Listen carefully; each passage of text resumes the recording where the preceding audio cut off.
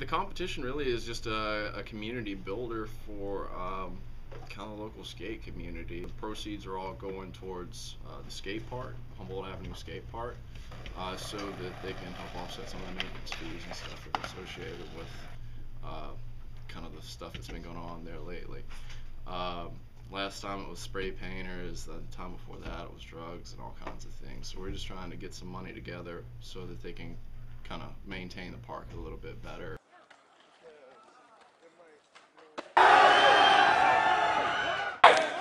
Go!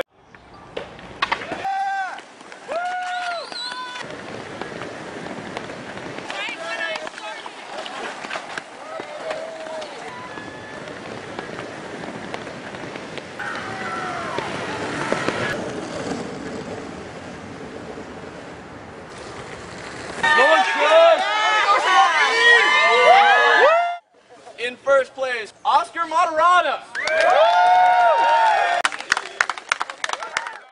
I'm exhausted, but I'm so glad I won. I fell 3 times and I had to catch up 3 times to about like 10 people.